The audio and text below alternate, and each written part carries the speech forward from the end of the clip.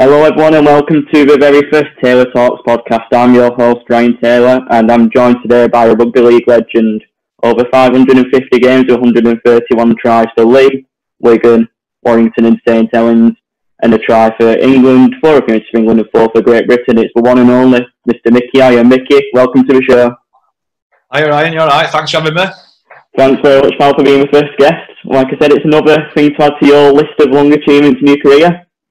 Yeah, first on this time, so no, it's something good to be doing something like this, isn't it? Especially during these times, it's something people to listen to or occupying for a bit. So yeah, it should be good.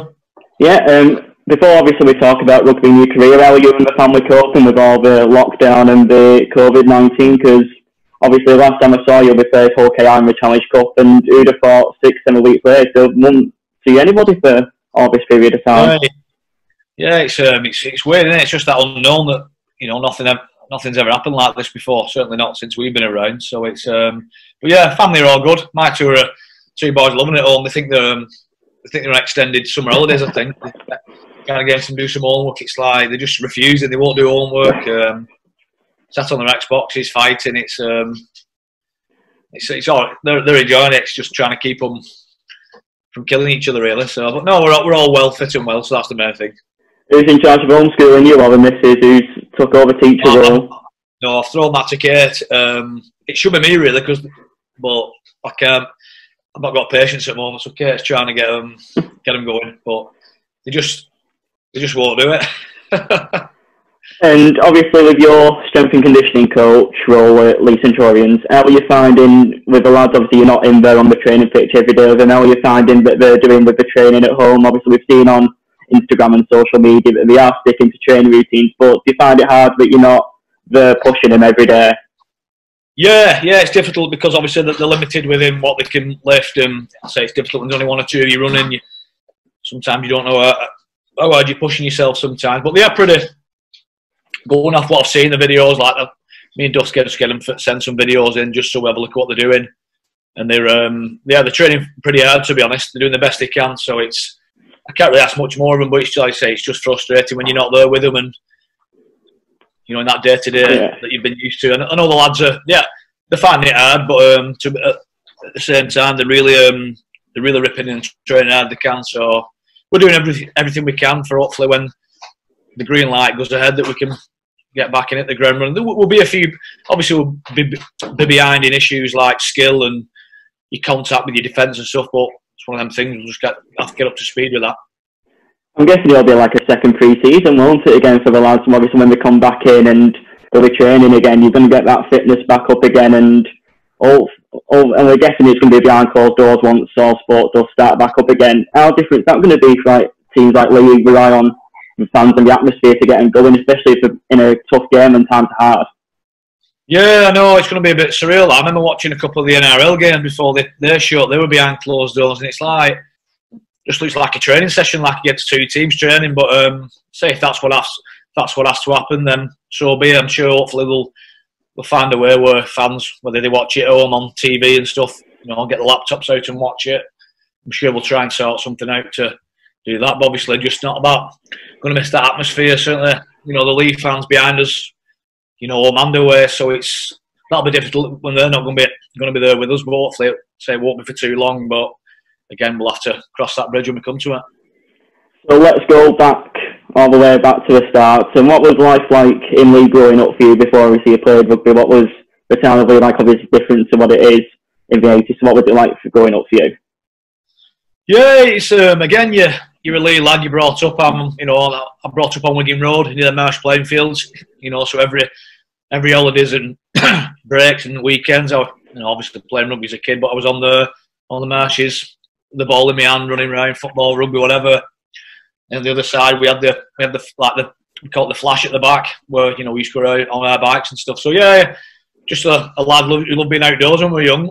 All my mates nearby used to meet up on bikes. There were no mobile phones back then. It was ring the house phone, or when we're going to listen, I'll see you tomorrow at 10 o'clock, whatever. And obviously times have changed now. It's all all over the phones and medias and messages and social media and that. So it's it's a shame really that kind of kids don't really have that. What it was like years ago when you you get on your bike and go to the other side of Leigh to meet your mate and knock on doors, see if you're coming out, not ring him and text. So, but yeah, just a you know, a lad who just loved dossing about when I was a kid, like obviously with always with a ball in my hand. Was it always rugby that you wanted to do even from a very young age? Is that always your first memories is involving a rugby ball or a football and other sports? Yeah, I think so, yeah. I always enjoyed sport. You know, I do remember like just reenacting it out. Like me and a couple of mates, we used to go on marches and we used to play 101 top tries because the video out at the time, top tries. We used to always play top tries, especially when it was wet and we used to come back absolutely top to toe in mud. But them things you did them days, it was the norm. Get changed at back door, get in, have a shower, and watch a bit of telly. So yeah, always out and about, sporting. You know, it's so probably I always dreamed of playing rugby as well. Being a Leigh lad, playing for Leigh as well. Because I remember I used to go watching them home and away when I was a kid. Hilton Park, you know, places like that, old before Windy Scotland up, Norton Park at the time, Boulevard at Hull FC. I've been to them all watching Leigh. You know, so it was kind of brilliant as a kid going there. And who were your rugby heroes growing up? Obviously, the Our League out showed the Leigh Wembley final the other day against Leeds Rhinos, I'm sure. I always thought your parents would have told you about that, but who was your heroes watching Leigh from the stands at Hilton Park?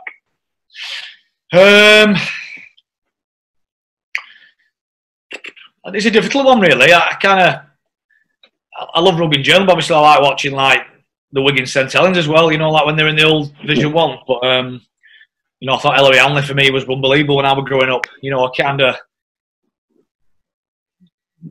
people I kind of remember from Leigh were like, to be honest, it was like people like Timmy Street and that when they were playing him. You know, watching Timmy how he played, he was brilliant. He was a fan's favourite, and then to get a chance to play alongside Timmy for a season and a half, it was a bit of a dream come true, really. So no, Timmy Street was always one that certainly stood out.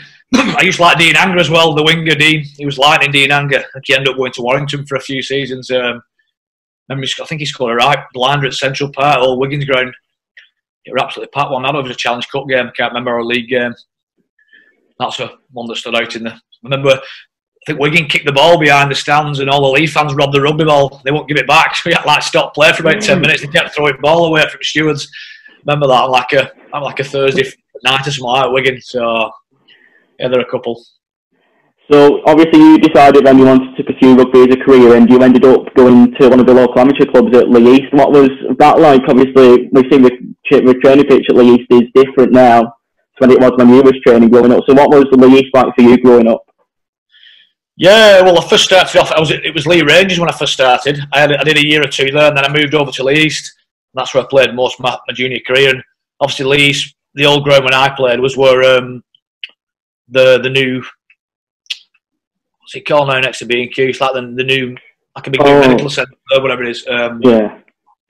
And obviously, we had the good old Leigh East pitch, and we used to have the all weather at the side, and it was like literally, if you fell on there or tripped up and scraped your hands and knees, you had scabs for about 4 or 5 weeks. You couldn't put your boots on there with trainers on the all weather, but yeah, good memories there. You know, I really enjoyed it playing for Leigh East. Yeah, good pitch. When you get a chance to play on that main pitch, it was brilliant. You know, I had a few people watching and some dark nights on that all weather pitch. It were, but that's what kind of you used to as a kid. You know nothing else, and you know it kind of sets you up for when you're later in life, really. And was you always a number 9, or did you have any positional changes from when you started? Yeah, probably. Obviously, when I first broke through, when I wrote like at Marlies, you usually put a young lad on the wing, and I think I played a few games on wing, and a few people went round there, and I just kept like chopping people down, legs tackling. I think somebody said I think it's time he might move into mid layer. So I think it was Ray Fisher at the time, my first ever coach at Leigh Rangers. He used to have the butchers on Warrington Road, Ray. I think he moved me to Hooker, and then kind of just stayed at 9 ever since then. And obviously then from Leigh East you go to the main club in Leigh, which is Leigh Central. How did that move first come about? When did you first know that you were going to sign professionally for the Leigh team? I think it was about 15, 16, playing for Leigh East, and I don't know if Eric Hughes and Keith Latham were involved at Leigh at the time, and I know a few of my mates had been signed for Warrington and St Helens and that, and kind of like nothing really come up that way. You know, my dad just saying like, just keep playing, enjoying your rugby. You know, don't worry about anything else. It's as long as you're enjoying it and you're keeping your active in that. Don't worry about it. So yeah, kind of just carried on as normal. And then I think Lee come knocking and said, you know, would you be interested in signing for Lee? Keep playing for Leeds and that, and then move over to the academy when you're old enough and stuff. So yeah, I kind of did that. You know, it was a kind of a bit surreal, really, from watching him as a kid and going watching Hilton Park and that to get a chance to sign for him. I didn't hesitate. You know, being a Lee lad, you always want to play for your hometown club, so I did that. Signed for Lee and so just carried on then playing. And obviously, as years went on, I got the chance to play. So do you remember your first training session as well when you moved up into a pro rank? Do you remember, was it a daunting experience? Like, you're a young lad and you see all these pros, do you think, oh God, what have I got myself in for here? Yeah, definitely. Yeah, like, you know, I was a little skinny kid, about 11.5 stone, and I walked into the room, you know, with like, obviously Lee at the time, they had some experienced players, some younger lads who were kind of new but were a few years older than me. So yeah, it was quite daunting walking into the old gym under the stand and, you know, lads who's been doing weights for a long time, hadn't really done much, and just try to get stuck in. I remember, you know, at the time, I can't think who it was now, but like your Andy Faircloughs and people like that at the time, and they just said, "Come on, get over here, young gun, let's get cracking." And you know, they just took you in straight away. And I think that you find that in most rugby teams and players, no matter how many games they've played or caps they've had for the country, that they're all down to earth and they all just, you know, really welcoming them. Yeah, kind of did some pre-season testing that year. Played mostly A team that year, and then I think Millwall come over. Like, I think he was the end of that year, and I got a chance under Ian. End of that, I think it was end of the '99 season. So yeah, I had a few seasons in the academy playing the A team, and I got a chance '99 in first team, and kind of took it with both hands really. What was that moment like when Ian Mulder said, right, we're giving you the opportunity now, go and run with it? I'm guessing as a lad, that must have been like you were pinching yourself. You must have been dreaming at that point. Yeah, it was a Challenge Cup game. It was Barrow away in the Challenge Cup, and he said, "I'm going to play this week." I was like, "What? Playing for first team this week?" I was like, "Wow!" So yeah, I told my mum and dad, and you know, my dad was obviously my dad being a Leeds fan since he was probably in the eye. You know, he were absolutely made up. So my dad and I think a couple of his friends, they travelled up to Barrow that day. Yeah, '99. I think we might have got. I don't know if we won or not. I can't remember. It was the old Silk Cut Challenge Cup then. But it was just a brilliant experience to, you know, get in the first team and play some minutes and, you know, kind of try and stake a claim really that you want to play more games. So yeah, it was a memory that I'll always remember. And it was funny because Mike Lane and John and Duffs mentioned it. Was it 99? 20 years later, I made my 550th game at the same park, at the same place at Barrow. So my first career game was at Barrow, and then my 550th was at Barrow. So yeah, it's again, and it not changed one bit. The Barrow's pitch and changing rooms it was same from 20 years ago.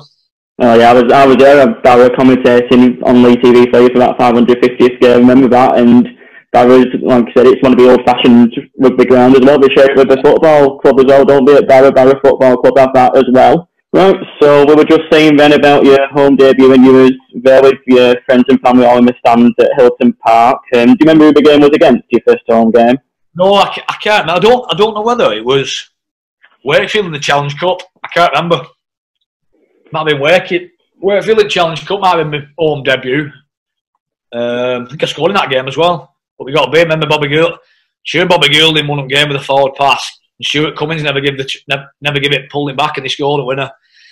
But yeah, I remember that being a real tough physical game because they were a Super League team at the time, Wakefield full time. Remember it being so fast. But yeah, I just remember the crowd, warm day, packed, seeing a lot of familiar faces. Honestly, me proper jelly legs and, you know, dry mouth from the adrenaline. But that's a moment I'll never forget. Debuting at Hilton Park. I do miss that ground, to be honest. As much as I love LSV, LSV's brilliant. But there's just something about Hilton Park when you just come out in that corner and warm up, and you know, a real close atmosphere. It was brilliant. God, I remember when we used to do school trips to Hilton Park, and all you ever used to see was them ice baths. You know, the bins that used to be the ice baths. I envied all the players for getting one of them. God, I weren't playing in one of them. So, things, Mark. They're still going round now. You know what I mean? You can't beat a good ice bath after games. It's just that, you know, people say that there's no scientific study that they do work, but for me, I think they do work. Even if it's just in your head that you feel like your legs are refreshed, I think they're good. So obviously from that you did well at Lee, and you managed in 2001 to get a move to St Helens. Now, when I was doing the research, apparently Halifax was determined that you were going there. I remember we were called Halifax Blue Sox at the time.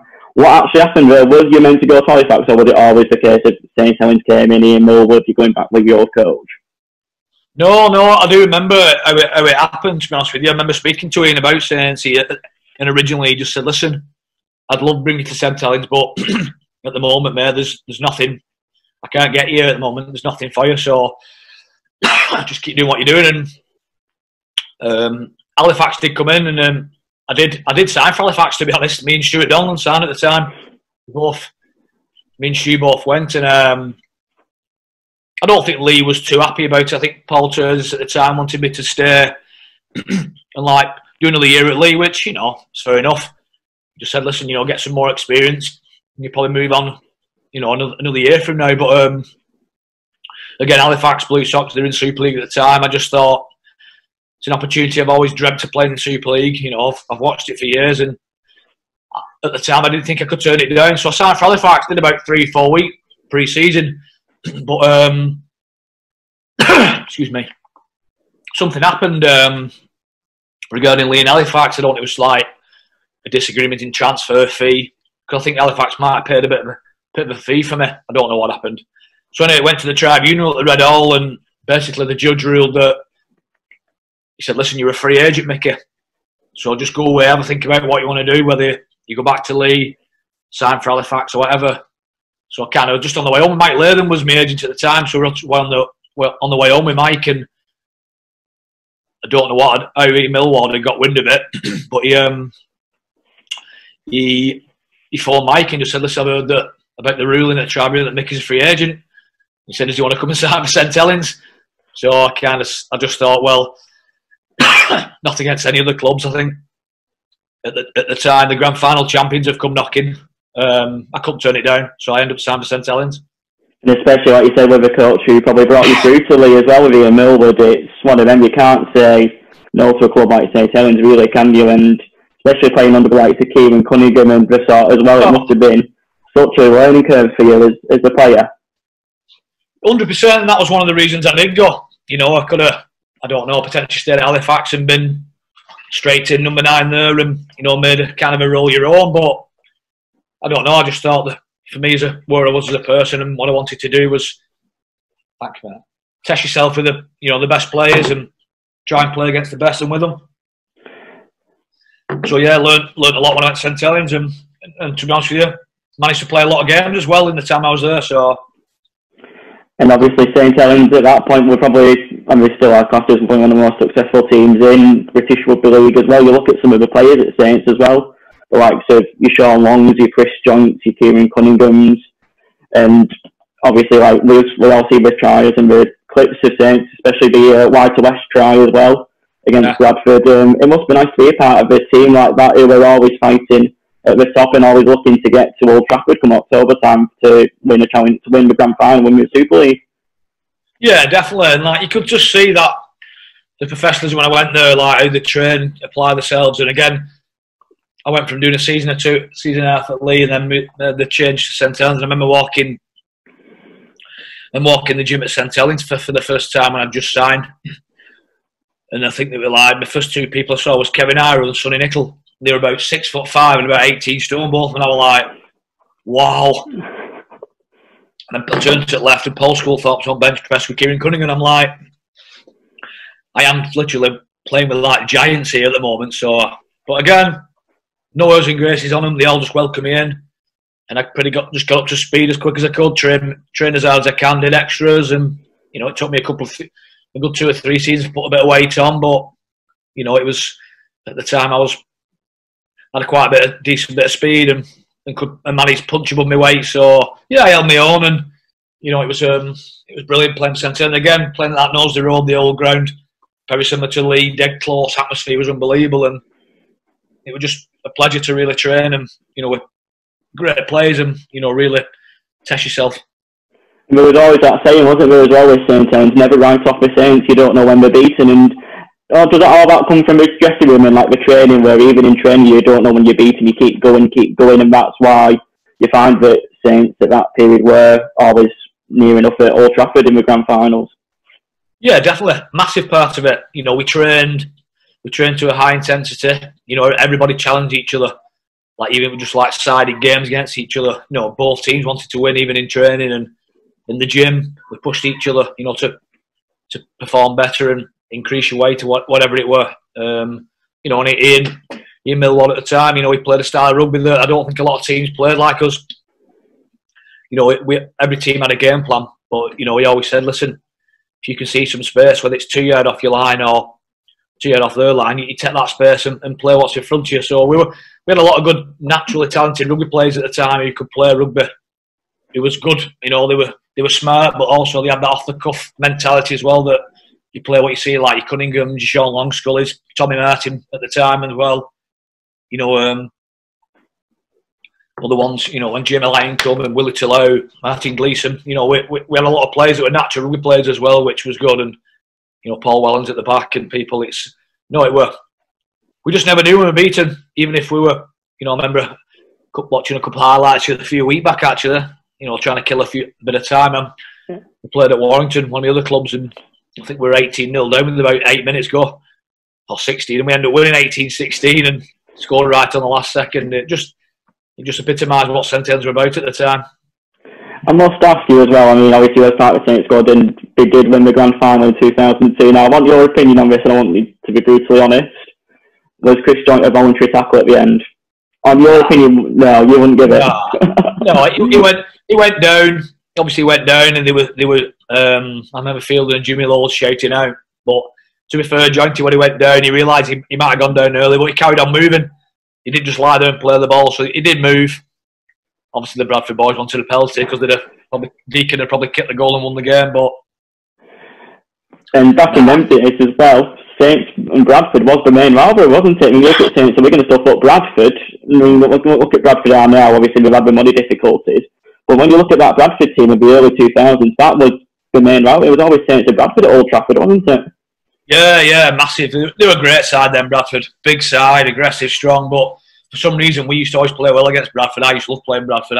I love playing Odsal. Honestly, it used to be a brilliant atmosphere. Well, it still is a great atmosphere, you know, considering what troubled times they've had. They've still got a great following. But the atmosphere years ago when they were in Super League, it was brilliant. Friday nights there, it was rocking.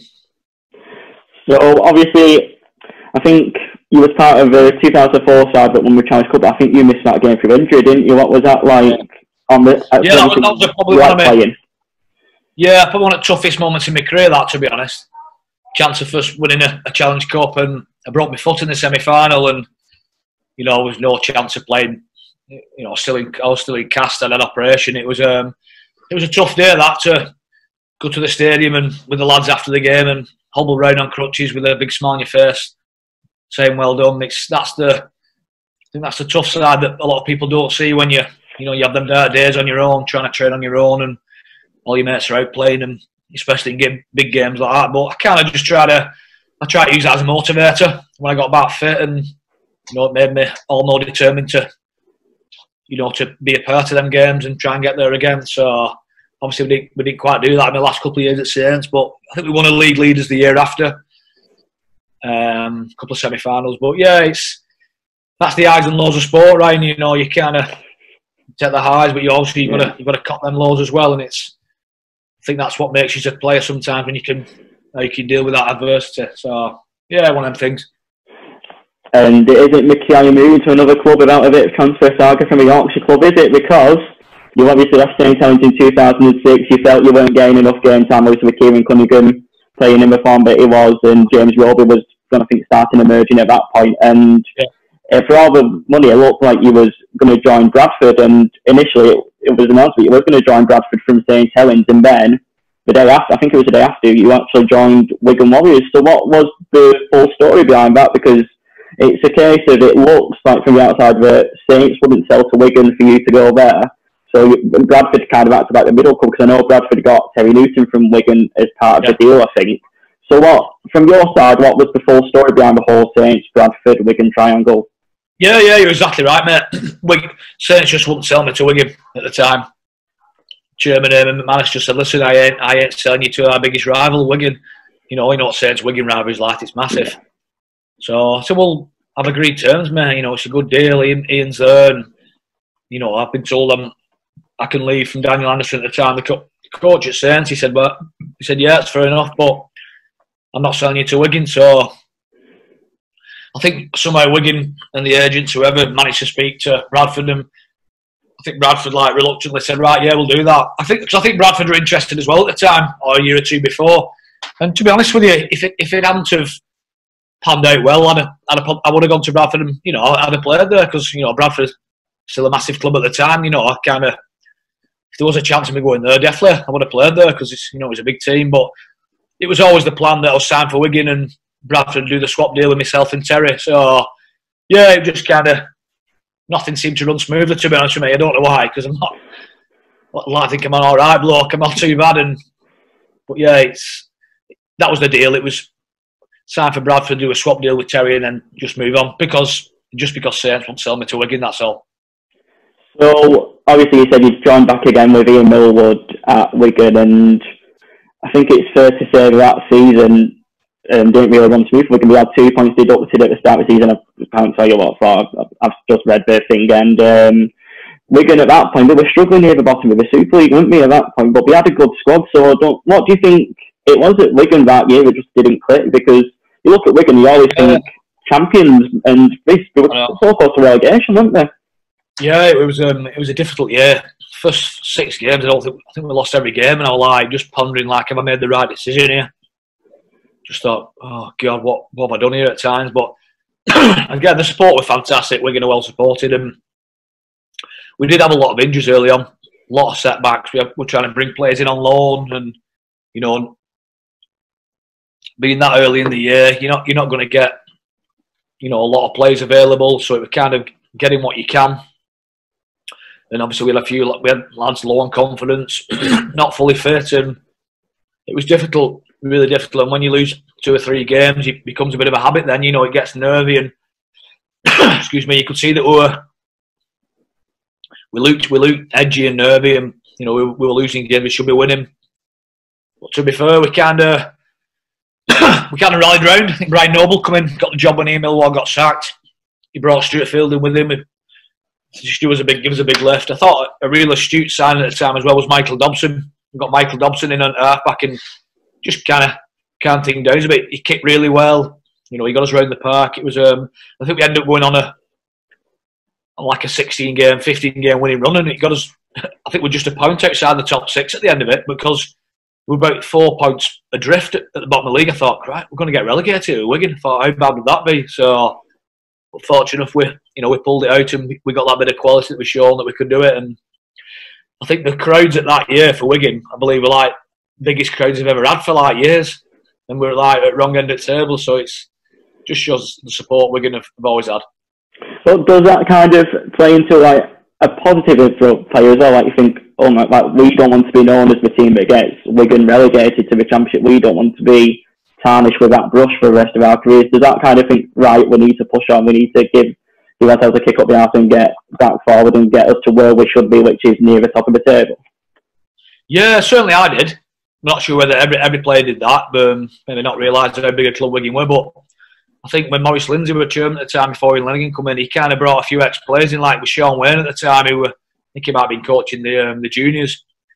And you got a couple of other ex-players in, just to tell kind of what it means to play for Wigan, and being Wigan lads. And I think that kind of probably hit home with a few lads after that. We're kind of right, because obviously you probably ask a lot of people all over the world, name a rugby club from England, and they'll always name Wigan as one of the first they choose because it's a massive club. So I think it kind of hit home. And to be fair, Brian Noble hit home a bit as well. Obviously Brian coming from Bradford, but he just said what position you're in here, playing for one of the biggest clubs in the world. So it kind of hit home, and we kind of all rallied round, and we end up hitting some good form, and putting a lot of good sides, to one side, and going on a late surge. But it was just probably a bridge too far to get in the playoffs that year. But it gave us something to build on. And I was reading as well, you was really ever present to the team in that year, and you was also part of the first team to play Catalan in Super League as well over in France. That obviously, when you was in Super League, it was all clubs basically from the M62 corridor from Lancashire to Yorkshire. What was it like going over to France and playing against the Catalan Dragons in the infancy years?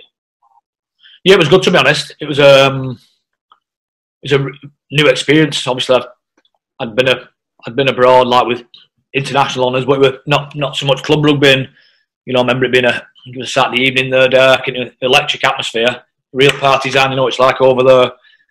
You get really involved, and I don't think we're ever going to win that game that night. It was always the Catalans. We did actually bomb a few tries. We should have won it, but I think it was always going to be Catalan Dragons night that night. And yeah, it was a brilliant experience. You know, they had some stars. They had like Stacey Jones and a few more, you know, star-studded players in there as well. But no, fair play to them. They got the job done the night. It was nice. It was nice to be, you know, part of the first ever game for Catalans over there. But obviously, wrong end of the score. And then from Wigan again, you move again to across the northwest, going to Warrington Wolves. How did that move come about? Was it a case of Warrington needed a player? You felt like you could do what you did at Wigan, or did Brian Noble think, right, we're going a different direction from here? Yeah, kind of a bit disappointed how it ended at Wigan, to be honest. Kind of got like two tales of a story, one from the coach, one from the chairman, saying like he doesn't want you, and then the other one was saying, well, he doesn't want you. And it was like, I think just as a person, as a bloke, certainly in sport or rugby, you just want a bit of honesty, whether it's good news or bad news, and just felt I didn't quite get that at the end. And to be honest with you, I thought my form was pretty good in my last year at Wigan. I think I got like runner-up player of the year, got selected for international back in England, fulled in a World Cup, and Wigan didn't want me.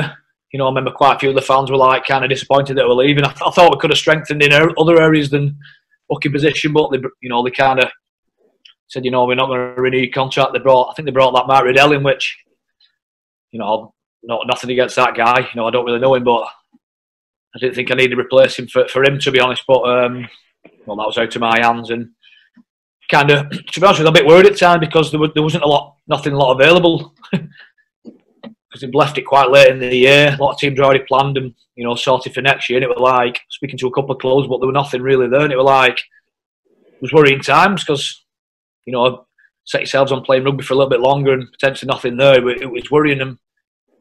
I think almost like last minute, Warrington, something come available at Warrington and Huddersfield come available. So I was kind of choosing between them two really at the end of it. And, you know, I just went with Warrington, and, you know, I had end up having 6.5 brilliant years there. How much does family involve? How much does family come in to think of a transfer move? Because obviously you'll have had a young family at the time as well, and you don't really want. I'm guessing it was a case of you're at home, you're settled, and everything. You didn't want to like do a trip to Yorkshire near enough every day. Is that coming to a bit as well? Yeah, obviously, I think when you do have family, it does change. You know, your priorities, your circumstances change. So I think Warrington made more sense at the time. You know, I think if Huddersfield had been, or somewhere had been the only option, I'd have had to take it. But again, Kate, my wife, and the kids are dead supportive. They'd have had no problems going anywhere where I go, to be honest. So, and to be honest, Huddersfield at the time, it was probably only take you, on a good day, if you set off early, it could take you 45, 50 minutes. So it weren't massive, but no, I've been fortunate to stick locally, so travel's never been an issue, and moving house and stuff. So it has helped. But sorry, go on. No problem. No, sorry. Kate won't have had any problem, moving if we need to move or anything. So then, obviously, like you said, you spent 6.5 brilliant years at Warrington, where you won silverware, you won Challenge Cups, got to grand finals, and you kind of boosted Warrington up to that level where they are now. What are your fondest memories looking back at your time at the Wolves? Does that first Challenge Cup win always stick out in the back of your mind? Yeah, it does. It does, certainly for the town and the club of Warrington. They'd been so long since they got there, and to be a part of that first time in 30 odd years, it was fantastic. And it was my first game back from injury as well, which was, count me blessings really, that Tony Smith said, if you're fit this week, I'm going to play you. So I did everything I could and went for I was out with a bicep rupture, so I was out for like 10 weeks. And he said, I've spoken to a few of the senior boys as well, and if you're fit, they want you to play. So I kind of did some testing, and my testing was ahead where I should have been. So I said, I'm playing, and, put my hand up and got a bench spot in the final. So brilliant, yeah. But I think especially if it was the year after, to go back to Wembley and win the trophy again back to back, I think that makes special teams me. When teams can go back and defend the trophy or win it again. It's so yeah, 9-10 was fantastic, and they're two ones that do stick out. Obviously, you just mentioned then, like you was ahead of schedule. You obviously missed out on the 2004 Challenge Cup final for injuries you mentioned previously. So how much did you want to try and get yourself fit because you don't want to miss out on another moment like you did all them years ago again in 2009? Yeah, it was almost, I was thinking, I don't think it's meant to be me in Challenge Cups, because in the semi-final they were brilliant. And I remember watching it thinking, God, I'm hoping I've got a chance of playing here in the final, because I'd hate if I miss another. So it was, it just made me that bit more determined, because I had a bit longer. Because I'd had the injury previous to the semi-final, so I was ahead of where I was in the 04. So yeah, it just made me determined. I thought I'm going to do everything I can to see if I can get back and be available. And fortunate for me, I was. And then Super League obviously started bringing in Magic Weekend. I think it started off. I think it was in Cardiff or Scotland. I think it started off. It wasn't one there than the other. Yeah. Murrayfield, I think it started off that. What was that like to kind of play at these like rugby union stadiums at Murrayfield and the Millennium Stadium as it was in Cardiff? What was it like to play at them kind of grounds? Yeah, I enjoyed it. Again, it just gives you that atmosphere of like a big game feel. I think it's good for players to experience that. Obviously I played at stadiums before and stuff, but I think certainly at club games, and it give me that final feel. So yeah, I've always enjoyed the Magic Weekend. It's been good. I'm just gutted I never got a chance to play at Anfield, because I'm a bit of a Liverpool fan. Not a massive fan, but it'd been nice to play there. But yeah, I've always enjoyed the Magic Weekends. I think it's just brought the whole rugby together and give it like that. It gives it that cup final feel for a weekend. Out of all the venues in Magic Weekend, which is your favourite? I know with the fans, I'm guessing it's Newcastle. So is that ring true to you as a player as well as Newcastle is the favourite for Magic Weekend? Well, I was injured at Newcastle when we played Salford for Lee, so a bit gutted to play that one. But I really enjoyed Etihad. Manchester. I thought Man City was brilliant. Dead central. Like say M62 corridor with all your teams, and that got there. Yeah. And then you get to your first grand final with Warrington as well, against your old club in Wigan as well. And Warrington for the first half were dominating the game. How much do you think the injury to Joel Monaghan just before half time changed that game? Yeah, he suddenly put a stop on the game. There were stoppages, and it kind of stopped our momentum, and they actually scored from like a player two after that, which was disappointing. They shouldn't be scoring from there. And it kind of just gave Wigan a lift, going into half time under all that pressure to only be like, was it 16-6 down or whatever, 14-6? I think it gave them a bit of a lifeline, and I think if we'd have gone in 16-0 up or whatever, I don't think they'd ever had enough to come back. And then we had another injury that kind of cemented it that we were at night. Was, I think, when Steph Retchford got his ankle done from behind. I'll never forgive Harrison Hansen for that. I forgive him when he come to Lee, but up until then I never forgive him. But yeah, one of them tackles from behind. Wigan we've always gone in and took the legs, and Steph had to go off, and we ended up playing Lee Braze at full back. We had no Joe Monaghan. We had forwards playing long minutes, and you could just see that we were getting tired, and it weren't going to happen. So bitterly disappointed, because we got there the year before against Leeds as well. That was disappointing. To go there twice and not win, it's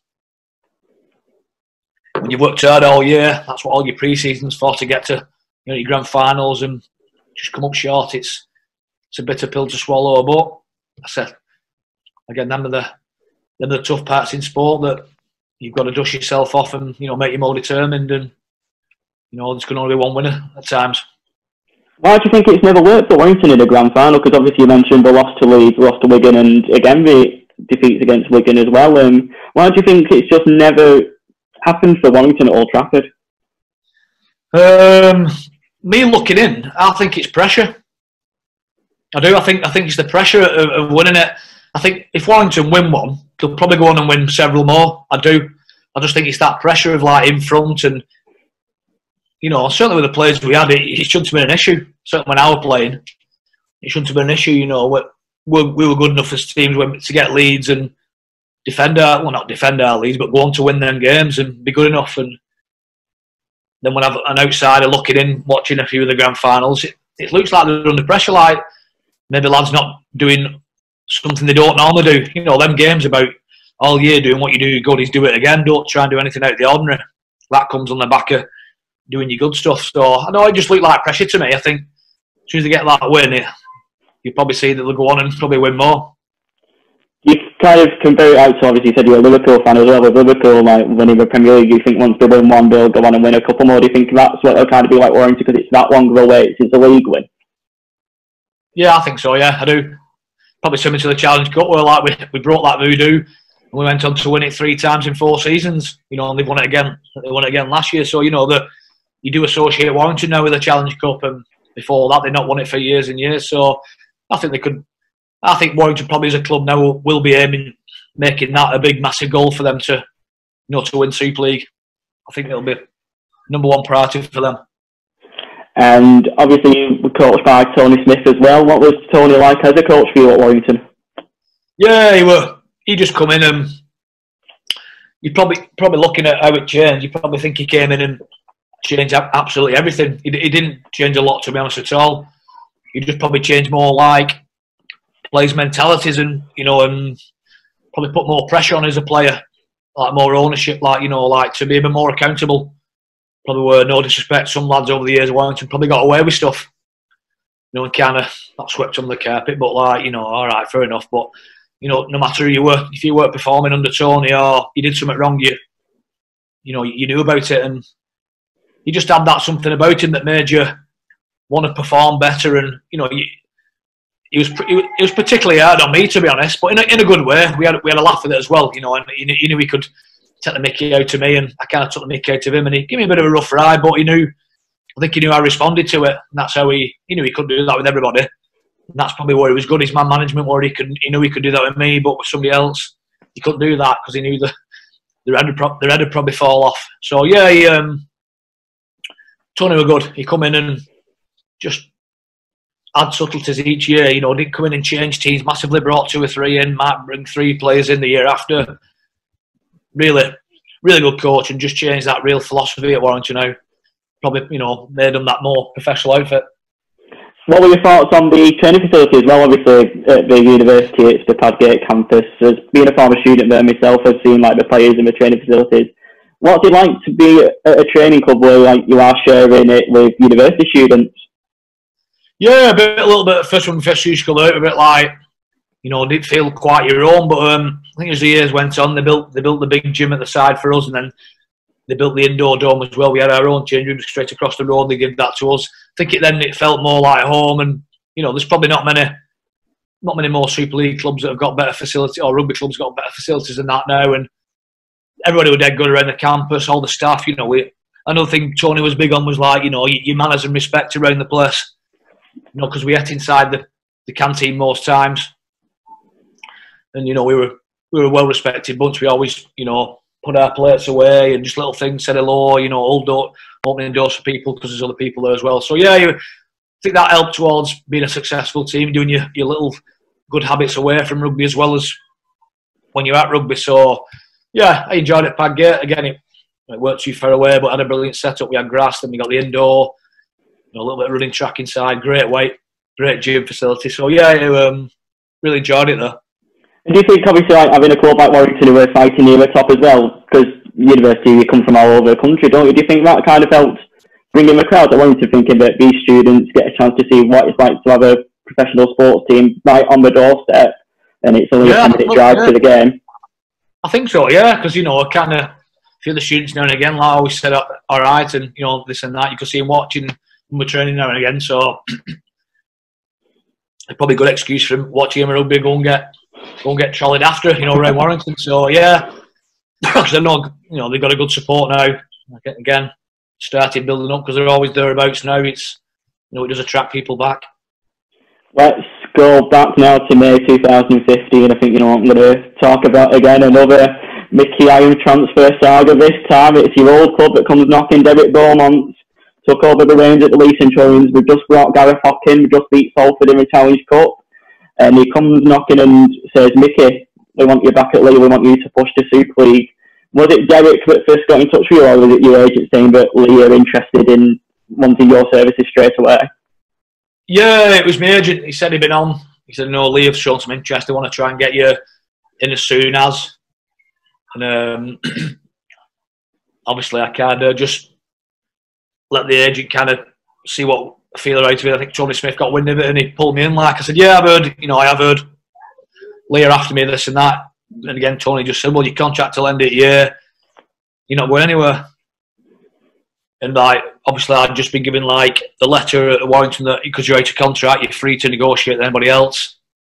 Obviously, Lee wanted to sign me like, there and then really for the second half of that season.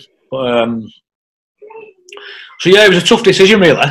As much as it was an easy decision going back home to Lee, it was a tough decision to leave Warrington because at the time, I was still there. We still had a good squad there, and I still felt I could have done something there. But it was just, I think when Lee showed the real interest and come knocking, I just said to Tony, I said, I don't feel I can turn this down, mate. I've got potentially 2.5 seasons rugby still. But what Tony didn't tell me, and what a lot of people probably didn't see at the time, was that like he weren't going to offer me another contract at Warrington, Tony. But he didn't have to tell people that. But people just originally, a lot of people, certainly Warrington people, thought I'd just said, "Oh, I'm jumping ship, I'm going." So it was a little bit disappointing how a few Warrington people thought I kind of done a bad thing, and I didn't. To be honest with you, I was honest with Tony at the time and got quite upset, really, and emotional about it. Chatting with him, it were because he said, I get all that. You want to go back to Lee? You're a Lee lad. I get that. I said, but I can't just let you go now halfway through the season. I said, well, if that don't happen, Tony, then there won't be a deal for me because Warrington needed somebody then. So it kind of ended up getting a little bit nasty, to be honest, and nothing. I didn't want it to happen like that, but it was probably only the way the deal could have got done was kind of getting a bit at loggerheads, and it was upsetting really because of how to leave Tony and Warrington at that time. It was upsetting and tough, but I couldn't turn Lee down when they come back. So you obviously, like you said, you mentioned it didn't end on the better circumstances with Warrington, but the thing that I think people are forgetting as well is you were still playing regularly in that Warrington team as well. You was kind of helping Darryl Clark nurture his game because he just come from Castleford as well. And I think a lot of people when they looked at it thought, oh yeah, he's not really playing for Warrington, it's kind of smart thing to go back to, but you were constantly playing some good rugby, weren't you, at that time at Warrington? Yeah. I think that's why Lee came in for you. Yeah. Darryl come from Cass on the back of his Man of Steel award at Cass, and I end up starting games and Darryl coming on and, like he'd done for Cass, so we were kind of forming a decent partnership there, and obviously it was nice that I could kind of, give a little bit, advice to him as well, and, me off him as well. So, it's not as though like I were throwing my toys out the pram because I weren't playing and stuff. I was regular playing every week and playing well. I was still in good form, and that's another reason why I wanted to potentially go to Lee. I didn't want to go to Lee and just in the real back end of my career and just pick up some money and not perform well. That's not what I'm about. So that's another reason that made it all more difficult that I wanted to go. So I wanted to play some good rugby and help push get back in Super League, which obviously eventually we did. And your first game back for Lee wasn't at Lee, it wasn't away, it was at a neutral ground in the summer bash against Featherstone Rovers at Blackpool at Bloomfield Road in Blackpool. So again, it's another like a stadium game for you, and that was a nuclear game, wasn't it, Mickey? There was a lot of things happening in that. Sat on bench and it was just like a fight-a-thon. I was like, what's going on here? Like two pub teams just going at it. But yeah, obviously Featherstone Lee was massive rivalry in that, and still is in that division. Two of the biggest clubs in Championship. So I remember coming on and it was like everybody were fired up. I was like, wow, I remember that week Paul Rowley said to me when I come over, he just said, just don't underestimate this league. Prepare yourself. It's tough and physical, and yeah, he weren't wrong in that respect. It was a tough old game that, and it kind of took me by surprise, to be honest. But anyway, managed to get the job done, and went on from there. A debut try as well, a second debut, I should say, try for yourself as well, and one of your old mates as well, Paul Ward, got sent off, didn't he? He was also Featherstone that day. Did you wind him up about it afterwards? Yeah, I remember speaking to him after, like, he just said, he got accused of gouging Bob Bezic, and he just claimed, he said, I did not gouge him, or if I did, it was totally accidental, I didn't mean to, but obviously he got the red card, and made our job that little easier. But Feather were a good side at the time. They had Gaz Carvel, Woody, they had Rennie Matu there. They still had some good players. Obviously, Rennie later come on to us the year after. But yeah, it was an eye opener, that game. It realised how physical it was. And then, as fate would have it, after Lee beat Salford and came back against Wakefield in the Challenge Cup, the draw showed that Lee had Warrington Wolves at the Halliwell Jones Stadium. Now, I've heard a rumour, I want to clear this up. Was there a clause in your contract when you first joined that you couldn't play against Warrington in that cup game? Yeah, I think they put that in. Yeah. I remember. I think I'd just signed prior to him going to Wakefield and winning. I remember watching it on BBC because it was a Sunday afternoon game, wasn't it? Wakefield, the cup. And fantastic game. And I was just my mum was at our house with Kate and the kids, and I was just vanishing some internal doors. And I said, "Oh, just let us know when draw comes on." So anyway, do you know what's coming on? I remember saying to Kate, I said, "About any money, we'll get Warrington." So anyway, my mum's on couch and Kate, and just painted those next to me. I hear this almighty scream. Honestly, my stomach dropped. I had pain rush. I went, "I know what you're going to say." I said, "We've got Warrington away." She went, "Yeah, you're right." I was like, "Wow." Couldn't write it. And I thought, right, so, but then a little bit inside me thought, I want to play here. I know Derek were trying to find ways that we could try and play, but obviously the clause had been put in, so it'd have been a hefty fine if I'd have played, or just, I don't know what had happened, so it was kind of, I was water boy for the day, but I thought they were brilliant that day, Lee. They were brilliant. A bit of individual brilliance from a couple of tries for Warrington was the only difference, I thought, but yeah. Do you remember the response you got from like the Warrington staff and the fans that day when you came on? I'm guessing, I mean, I was there that day, but you kind of focus on your own team. What was it like from a Warrington standpoint whenever you used to see it? And I remember Lee Breeze was probably playing more than many of the players did because he was on the pitch that often, wasn't he? I know he was, yeah. To be fair, all the Warrington fans outside before the game and that, they were dead welcoming him, you know, sad to see you go, blah, blah, blah. They were good. I think I'd like to think because they knew that I always tried to give me all when I played for Warrington. You know, I didn't always play the best, but at least I always tried my best. You know, so I think a lot of people appreciate when you put your effort in. You know, it's hard not to criticise you too much. So yeah, they got a decent reception. It was nice, really. And then from there, it was the start. Obviously, the formats is the middle eights with Lee. With other teams from the Championship and Super League as well. And in the first game, we took a healthy half-time lead against OKR. We lose that game in the second half, and then it all kind of went downhill. Then what happened in the middle eights, Mickey? Because everyone was saying that Lee were going to go up that year.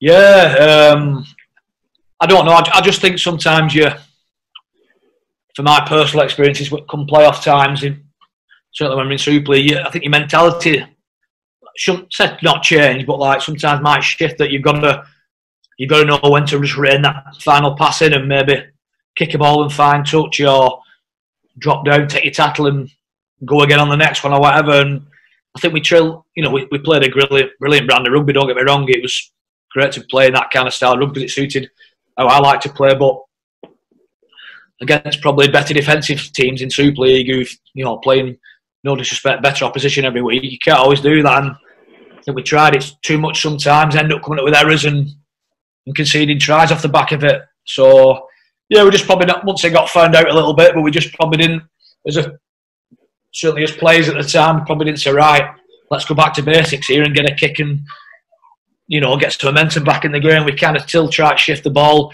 and you know what it's like if you're trying to shift the ball when you're on the back foot. It's difficult. You know, you need to be in your front foot going forward first. And yeah, just a couple of things didn't go our way. And then I think because probably not used to losing, it was a tough one to take. And we were pretty flat after the KR game. And then we didn't manage to recover other than the Sheffield where we won comfortably. But when it come against the Super League opposition, we just got unstuck a little bit. Got found out. So it was bitterly disappointing because it'd been nice for go up that year. It'd have been brilliant, but not to be.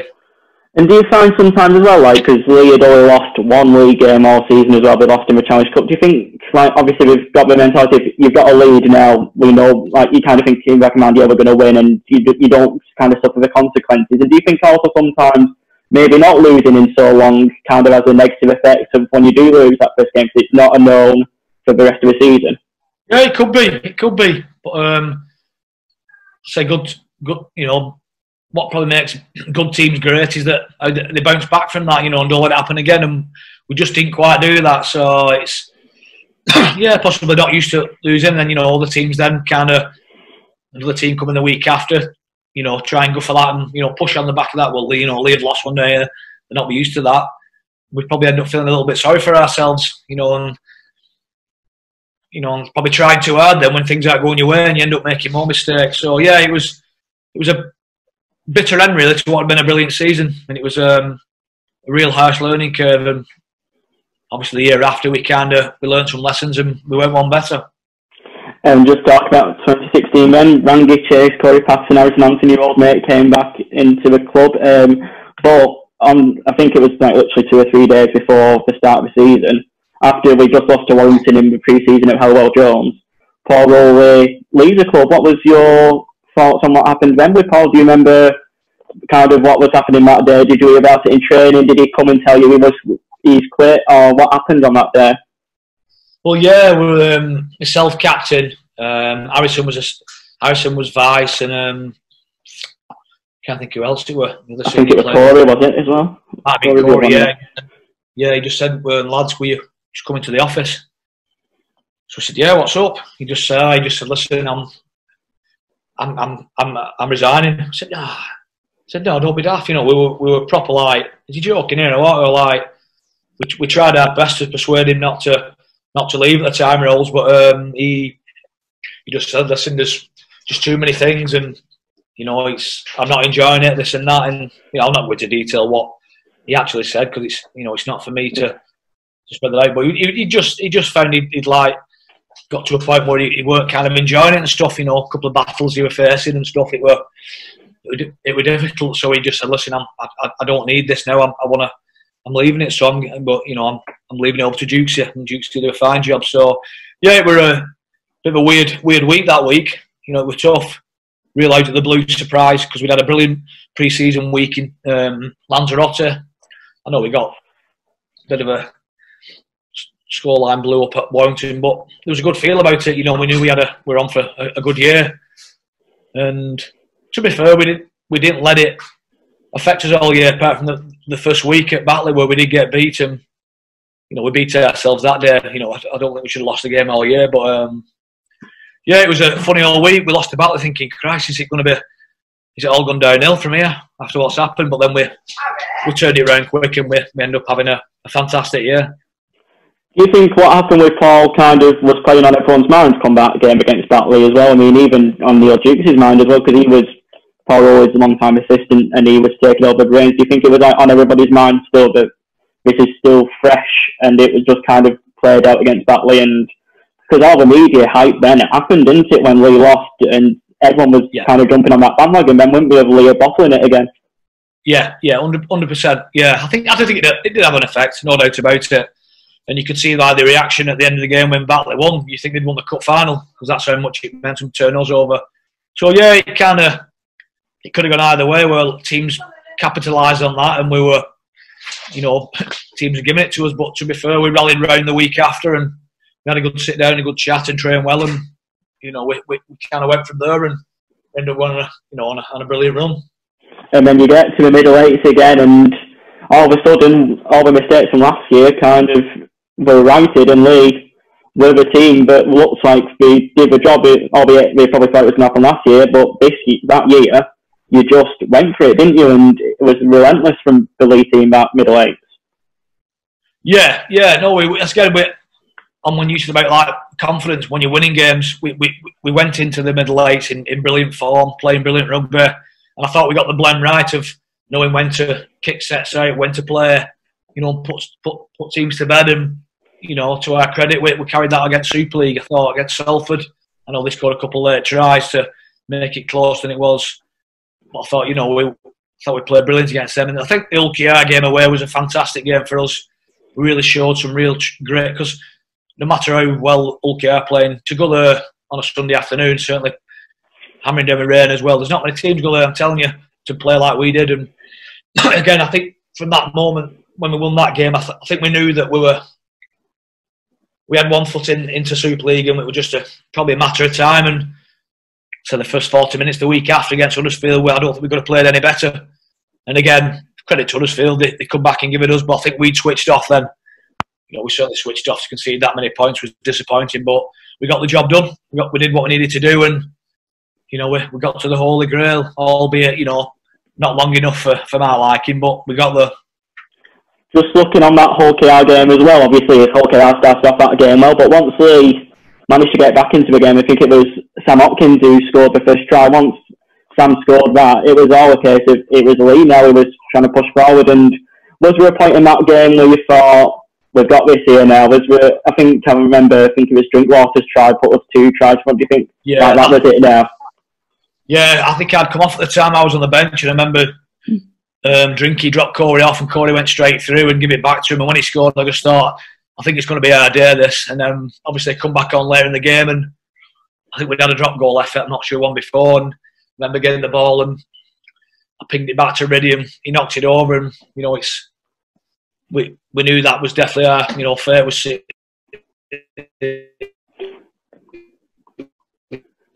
He knocked it over. That's when we knew it was definitely done. So say it's one of my favourite pictures when I'm running back with my fist pumped and Reddy's like shouting yes. It was a special moment that. Finally, especially 2 Lee lads knowing that we're almost in Super League. So yeah, brilliant day that. And how good was Reddy in the middle eights? Because I think he was the one who wanted to prove a lot of people wrong by saying he's not going to be a Super League quality player, and he kind of proved themselves wrong that day. And I remember the pictures as well, like celebrating with the fans at full time as well. There's some very famous pictures if you were a Lee fan from that day as well. And I think that's when the fans started to dream, didn't they, as well, that Super League dream was becoming a reality again. Yeah, and like I said, Reddy was magnificent in the middle eights. He was brilliant. Scored some fantastic tries. Got us round the park. He really showed his quality, and so it's just a shame he didn't get long in Super League, to adapt to it and get used to the pace and the different aspects to it. It's because he surely should have had a bit more of a crack at it, but it's one of them things. It didn't happen, and he can't. It doesn't happen to everybody. You've got to move on and do what you can. So yeah, no, it was brilliant. It was brilliant that we got in the mid eights, and so it's just a shame we didn't stay there long enough, or longer. I've got to ask you about your dancing as well after that Huddersfield game. I think the Sky cameras caught it perfectly. Was that just a spur of the emotion thing of you finally done it and what it was bloody Dukes round the camera, and he just pushed me into the middle. He said, "Go on." I'm like, "What do I do here?" Like just trying to think of something coming to my head. So yeah, he didn't give me any prior warning. So I thought the circumstance said it all right, but it don't look great on telly. But I weren't bothered because we got the job done. And what was the difference between Dukesy and Paul Rowley as coaches? Obviously, 2 different kind of coaches. What was your thoughts on the differences between Neil Dukes and Paul Rowley, and why it worked for Dukes when it didn't for Rowley? I don't know, to be honest, because like Dukesy he still took quite a bit off what Rowley did. He didn't change too much. He just kind of put his little bit of stamp on, how he wanted to play at time. Probably had a little bit more structure under Dukesy. A bit more. Know when to get to your sets and kick, and then maybe know when to shift. Where Rose loved playing, all across the park. So yeah, there's probably a little bit more steadiness about us that year. But again, I think obviously Rose, who we brought in that year as well, I think we added some more quality again that year. So that helped anyway. So probably not as much the coach, and I think the playing staff we had in as well could manage games during games as well. Like myself and Harrison and a few more. Drinky, we could chat amongst ourselves. Right, let's get to our kick on this next set. We probably didn't need Dukesy hammering messages down all the time. So we had a team that I won't say coach itself, but certainly helped Dukesy along that way as well. And then you get to Super League. Obviously, we lose the first 2 games. The Castleford game was the year that Castleford got to the grand final, and they were an outstanding team that year. It was some good off the coupled with it. Lee was probably used to playing as well. And then we get to the first home game, and you lead the lads out for the first time at Leeds Sports Village as captain in the Super League. What was that moment like for you, especially against a team like the Leeds Rhinos as well? Yeah, yeah. It's one of your being a Lee lad and watching Lee from a kid. It was a dream come true to to lead them out, and just always grateful that I got that chance to lead Lee out in Super League, and it's a moment I'll never forget. And obviously, again I think we're a shit grabbing a pass off winning that game in the corner. I thought again we were certainly, if we weren't the better team, we were certainly a draw would have been a fair result minimum. So it were a bitter pill to swallow that first one, but then so we had a decent run earlier in the year. We turned up some really good teams in New Warrington, St Helens, Huddersfield, Salfords. We're in some good form, and it just kind of again just that bit of quality. When your good Super League teams, regular teams get the foot in and get used to speed, and they start playing well, and we kind of just couldn't quite live with it at times. So again we had some injuries. I think they cost us some injuries we had throughout the year, disruptive. But we didn't come bottom of the league. We finished above Widnes, but at the end of the day, Super League at the time was you're into your middle eights and all that. So it was a new competition, and we probably went into that in really bad form. And again, I thought we'd done enough, to be honest. I thought we'd done enough, but just a couple of results didn't quite get us there. And Catalan at home in the £1 million game. I thought we had some tough calls in that game. I thought some real calls in that game swung the game in Catalan's momentum. For me, it looked like they didn't want Catalan to go down, but it might just look like that from my point of view. I thought I won't say we got cheated out of that, but there was influences that made it difficult for us to win. I thought our effort was unbelievable, but a couple of calls I thought were horrendous. But that's sport. And then obviously, like you said about the £1 million game and everything, you didn't think that we didn't get the right calls at the end of the day. But like you said, you got to deal with what is sport. But the main talking point after that was your future, and it was announced. I think it was a couple of months afterwards that you had retired. Now, I've spoke to you about this previously. We've had chats about it. So, but for people who haven't heard this story before, you weren't ready to retire then, were you, in 2018? No, I wasn't. No, and anybody ever asked me, I say no. And I kind of I put the club before myself. And, whether that's the right or wrong thing to do, people have different opinions on that. And I kind of, for the sake of the club, and obviously I got told off Dukesy, whether Kieran Cunningham as well had influence in it, which he probably did. I got told that if I wanted to keep playing, with the players they're bringing in, I'd probably be fourth choice hooker. And I just thought I were insulted, to be honest. I were disgusted how they treated me, and a little bit, and probably anybody else who weren't if you weren't from Lee, you'd have probably just said F off and and moved on and left. But being a Lee lad, and Lee does something to you, it pulls you in there. I kind of agree what they did, and said, right, fair enough, that I'll retire and have some kind of a role in the community and a bit of coaching. But I weren't happy. But I did it because probably me being a decent lad and loving the club, I made the decision. And say from game days, the first 6-7 games when they were playing, I was on the touchline, and I could just see how flat the lads were and how down they were, and they weren't winning games. And teams were we went to Barrow and got turned over, and Toulouse come back in scored something like 20 unanswered points. And it was tough to watch being a Lee lad who still had that passion to play, and it was killing me, to be honest. It was killing me inside. It were. But I'd made the decision, and Lee had made the decision that they didn't want me to play, and it was tough watching and helping out, because I still felt I could have, whether not as much when the legs running round with that little bit of leadership and experience, being a lad who's been there, done it, and knows what Lee's about, because we had a lot of new players that year. Quite a few Aussies were over, and probably not quite sure what Lee was about at the time. Obviously, they lost the game. Dukesy resigned, and Kieran Purtle come in, and I just said to Kieran Purtle on the day he got the job, I said, listen, mate, what are you doing coaching wise? I'd love to move up and go full time with you. He said, no, mate, I'm not going to do that.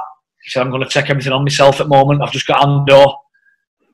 So I just said to him, I said, well, Wakefield Wildcats have been on.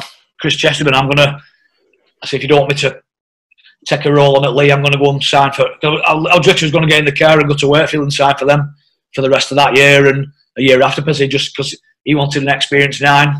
He said, I've spoke to a few of the lads, Fafita, Grix and all them. They'd love to have you on board. You know what you've done and that. So I said, right. So I said to Kieran, I said, I'm going to go there. So just as I'm going to put the phone down, Kieran said, well, I want you to come back and play for us. So I said, right, you bastard.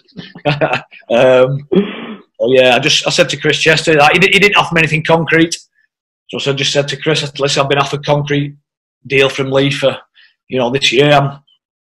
I'm 37 now, nearly 38. I'm going to have to probably take that. So I think Chester were a bit disappointed, but there weren't actually anything in concrete there. We're going up to, negotiate and stuff, whatever. But obviously, travelling at that age, travelling on my own or whatever, it made sense to go back to Lee. And as soon as Kieran asked me, I said, yeah, I'd love to, mate. So, yeah, went back playing, and I'd like to think I had a bit of an influence that year.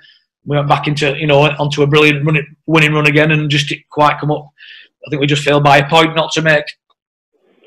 I think it was the Summer Bash game, wasn't it, that had decided it? Yeah, that kick went over. I don't care what you say. I agree with you on that one. I mean, I wanted to ask you this as well. You talked about Jukes when he resigned and Kieran Cunningham was up there then. Do you think maybe Jukes was in the job for too long, and what was your thoughts on Kieran Cunningham at Lee? Because it'd be interesting to hear what your thoughts were on him on his time at Lee.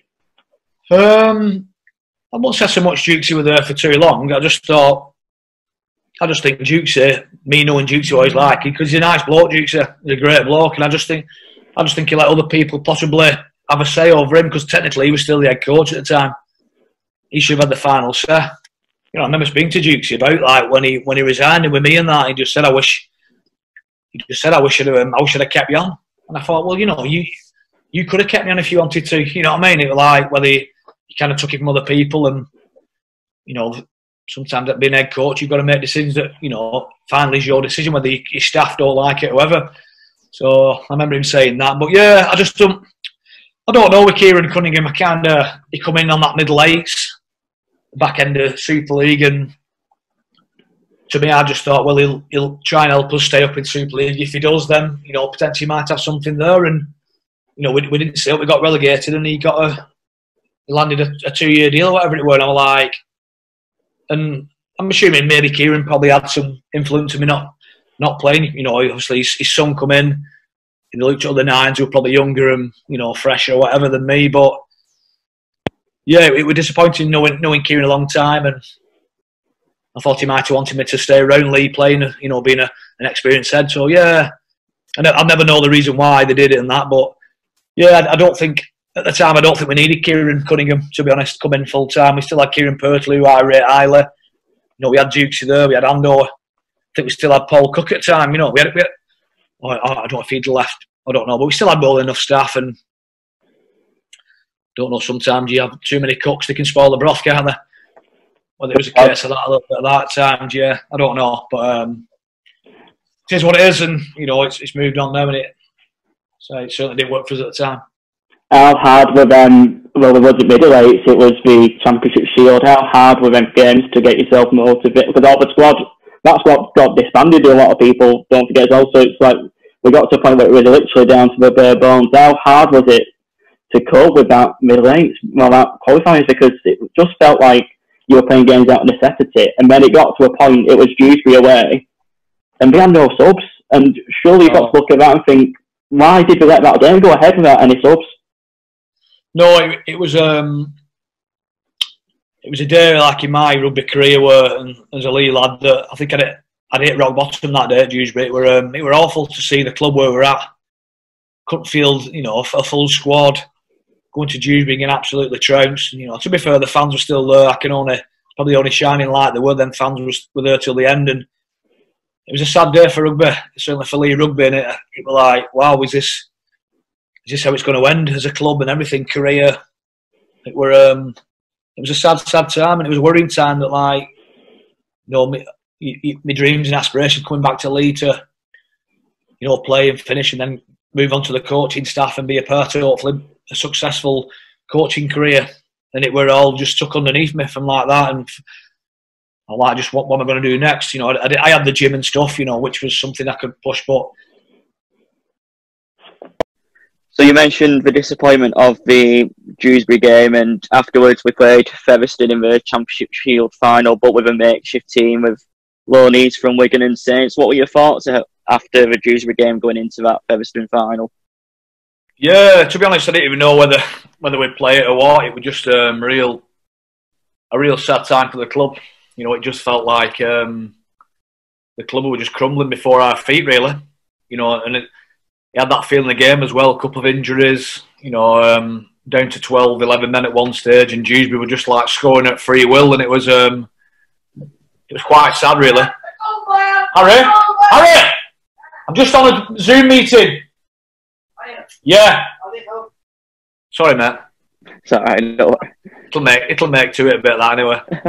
So yeah, yeah, it was just like again, just sheer deflation. Like I said yesterday, the other day to you, like I felt that like all kind of my dreams, aspirations of coming back to League, playing, finishing there, and you know, hopefully coaching there one day was taken from me really, and it was a real sad day. You know, I remember seeing Mike Laban. Mike was upset and made me upset of Kieran Purtle and the staff and a few of the lads. It was yeah, it weren't nice, and then it was just kind of. I think the week leading to Featherstone was potentially, you know, let's go and try and give it a go and finish on a high, really. But again, I think the damage had already been done. Then I think it was too far gone. And then obviously we didn't know what was going to happen then with the club. We didn't know if there was going to be a team for next year. So, like you said, I think a lot of the lads were looking at life outside rugby league. Were you one of them who was thinking about what you're going to be doing in case there's no game to go back to next year?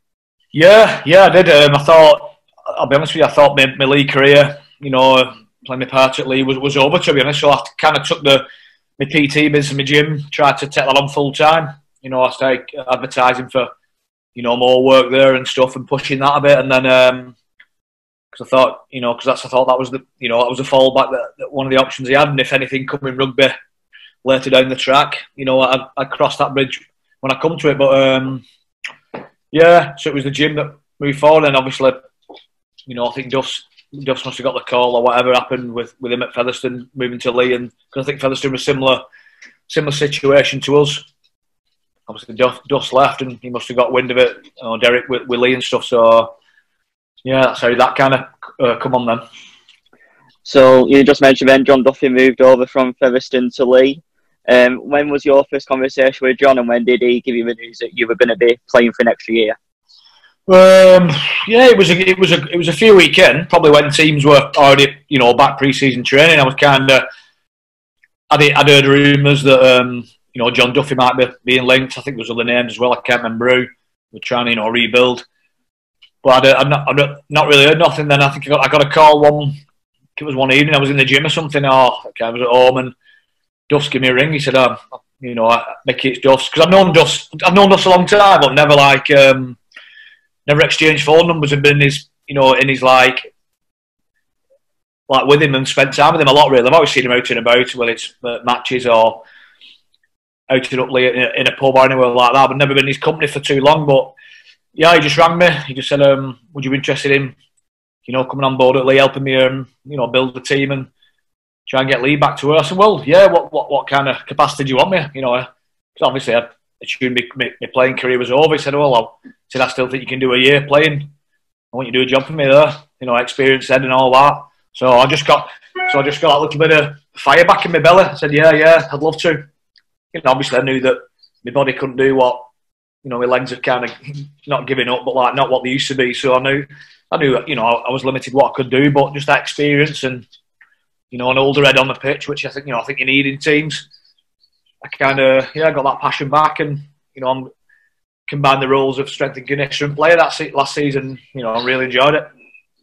And then pre-season was probably a lot different to what you normally have with your professional club's career as well. It looked like players were coming in kits from their old teams, and there was a picture, I think it was on one of the hills at the Christmas run, you were all dressed up in your Christmas stuff, and I think you used to sound like a gang of misfits because nobody really wanted to be these players that came to League, but you managed to pull together and then shocked the whole rugby league world on the first game of the season when you beat Toulouse at home. What was all that experience like for you? Yeah, it was different, obviously, because I kind of I was kind of strength and conditioning, so I was kind of more planning sessions, and I do all the rugby based stuff, but I weren't really doing all the running and the tough stuff, which I've always enjoyed doing. But so I kind of didn't do it. But to be fair, the lads who come in at the time, I think our first training session might have had about 12, 14 lads there. That were it. Just enough for a bit of like a Paul's games, played a few games against each other, knew some skills.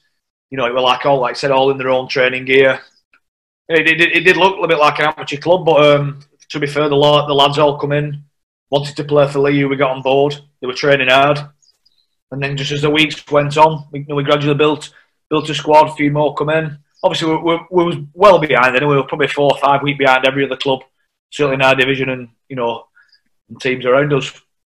So we were always playing catch up, so we kind of had to cram a lot in once, in a short space of time without probably like burning the lads out and, getting injuries and stuff in training, to be fair. They didn't do that. They trained hard. Like them Saturday morning hill sessions, that I couldn't fault them at all. They were brilliant. And I said we had a pre-Christmas run up. I think it was Ribington, all in our like fancy Christmas game. It really brought us together. Like what had been like a good tough month or so. And obviously then it coincided with we got our first game at Toulouse, and probably nobody expected us to win that game. We had a couple of dual reg loan signings we sent from Saints. Luke Douglas was unbelievable for us. He was brilliant. I wish could have had Luke probably this year as well. He'd have been brilliant as well for us. But we played Toulouse. Nobody expected it. Just said, just go out there, and I believe in you. I think we can do a job here. Anyway, we turned out, and I thought we were unbelievable. We got stuck into them. We give it them. We got our just result. Really, it was a convincing win. You mentioned then about Luke Douglas. Obviously, he swept the Player of the Year awards the season just gone. Was there any other players who you were pleasantly surprised by as well? Because obviously, you mentioned Luke Douglas was a player of NRL quads. Was there anyone who maybe sits on the radar you thought is a good player on our hands? Yeah, I didn't know. I've played against him a couple of times, like in the last few years, like Toby Ellimson. I thought Toby were brilliant for us. Obviously, he looks after himself. With the business he has, obviously he eats healthy and stuff, and he's in good shape. And I kind of always known about to play against his brother a lot of years. Luke as well. Luke was good for us. Toby, I thought Toby really stood out. He was, fantastic. He had a real strong year. Who else? I don't know. All across the board, really, because I don't think we didn't know what to expect. Ian Fowler made the drop down, and I think Ian might have been shocked by the physicality of the championship early on. And when Ian found his straps, he was brilliant for us. But yeah, it was a real, I don't know, just a real nice year to finish off. Like no expectations, built a squad in a short space of time, gradually added to it, and probably overachieved. Really, it was a brilliant year. Yeah, you mentioned then a brilliant year, and one of the highlights must have been going back to Blackpool and Summer Bash against the Windus Vikings, and last game on a Sunday in front of a packed stand. It felt like we were playing at home with the support that we had from the crowd that day, in front of the Sky cameras as well, saving one of the best performances of the season for that game as well. What was your thoughts on that day? Yeah, we're brilliant. I love the Summer Bash. I've played in Magic Weekends, which I think are brilliant, and I think the Summer Bash for the Championship is brilliant as well. It's a great concept. It gives fans, weekends out or days out, or whatever, and I think it gives your players, certainly lads who, no disrespect, have not played, say, in finals and bigger games. It gives that bit of a final feel. So it's a chance of playing, in a good stadium, big crowd. And I thought our game was a real fitting end to what was a good weekend. Cracking game. I think we were more than good for our win. Witness had periods where they come back into it, but I thought we were good. I said the crowd again. I think I don't know. It just seemed to Lee and Summer Bash just have something that goes together. Really, it's always been some good game. Always been fiery. Thrilling games every time we played at Summer Bash for Lee. So it's it's brilliant. And do you think as well, playing in a local derby and them kind of Summer Bash games heats up the atmosphere as well? Obviously, Windus being Lee's closest rivals in the Championship in terms of geography and probably history as well. Yeah, definitely. I think early on in the year, might have been Good Friday. I got rested for that game, obviously because of the short turnarounds, and I don't think a lot of the lads realise how big of a derby Lee Widnes is now. Because when we went to Widnes, I thought they got the better. Well, they did get the better of us. They give it to us. They wanted it more. And I think when we come to this one, and I think we kind of bigged it up for like, I think Duss wanted me to say a few words about what it meant to Lee Widnes. Because I remember when I first played my first debut, back in 99, 2000, we played Widnes. It was a massive game then. Lee Widnes, always a massive game, and maybe a few lads didn't quite realise that it was quite a big game, and soon did. So it's coming to a real good rivalry now, and it's just a shame we didn't get a chance to play it at Good Friday this year. Looking forward to that one. Yeah, obviously with all this going on, we don't know when that rivalry will resume. But looking ahead to a game that maybe doesn't hold as much fond memories against Widnes was the new competition that came in, the 1895 Cup. We drew them at Leigh Sports Village in the semi-final, but unfortunately Widnes got the better of us that day. What do you think kind of went wrong for the lads? Do you think it was a pressure of maybe being favourites and getting a Wembley appearance on the board? Does that kind of heap pressure on players? Yeah, a little bit. Yeah, I think so. Maybe, and again, not being disrespectful, probably players that have not been to them big games before. And to be honest, with the form that we were probably in, and Widnes, had a few difficulties. They were going through some difficulty at the time. I think we thought we'd do a job. We had the home tie. I think we thought we'd just need to turn up and play. And you don't think like that, and you don't approach it like that. But I think subconsciously sometimes you have that in the back of the mind, and whether that Wembley, 80 minutes away from Wembley might have just got to us a little bit, which I think it did. Conditions played a part. And I thought Widnes played the wet weather conditions far better than us. They kicked better, and like I said, there weren't many opportunities in that game, and they took them when they did. A bit of magic for him. I think it might have been Danny Craven as well. What was potentially the difference that day?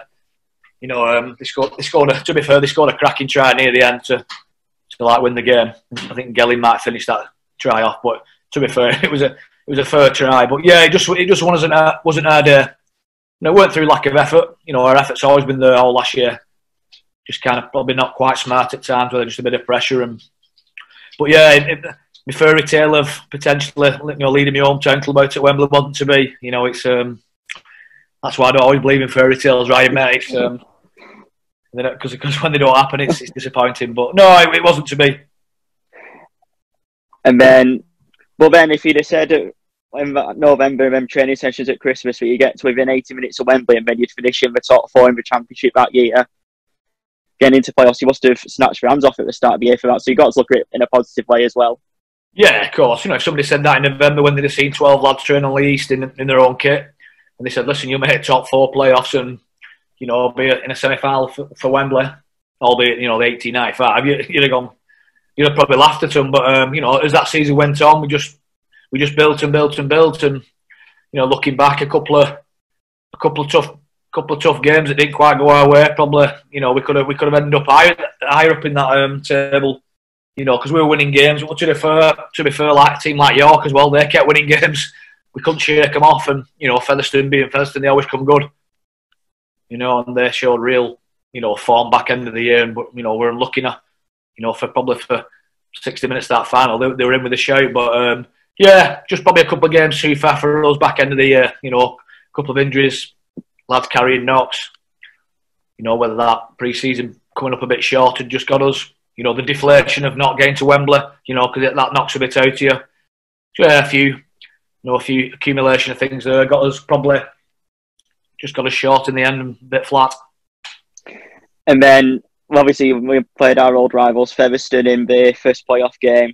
However, the lead up to that game was mainly around you, Micky Higham, because I think it was the week before you announced that you were going to retire at the end of the season. Was that always in your mind to do it before then? And obviously, it would have been your last game at Leigh Sports Village with the way that the playoff games worked. Was that always in the back of your mind that you wanted to say a proper goodbye to the Leigh fans if people weren't thinking about going to the game?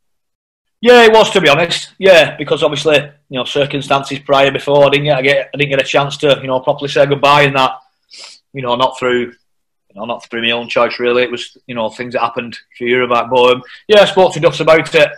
Duff said, I think it'd be a good thing, mate. It's be a nice way to, because potentially I think that was our only home game in the playoffs. If we won, we'd have to go away in a way. So, I felt like it was the right time for me.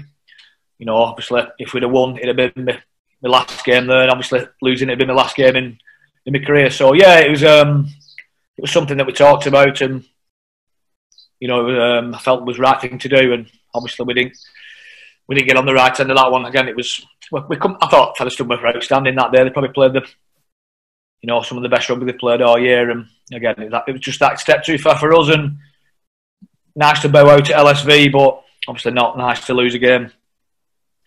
But yeah, it was a fitting send off, and it was pretty emotional at the end. You know, it kind of upset me. You know, having friends and family and teammates around in your last game, especially being at Lee, it was it was emotional to say the least.